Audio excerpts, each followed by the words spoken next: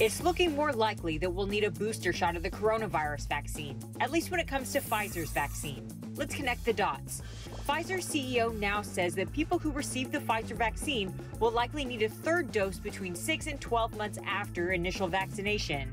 That third shot is needed to fight against coronavirus variants that have developed.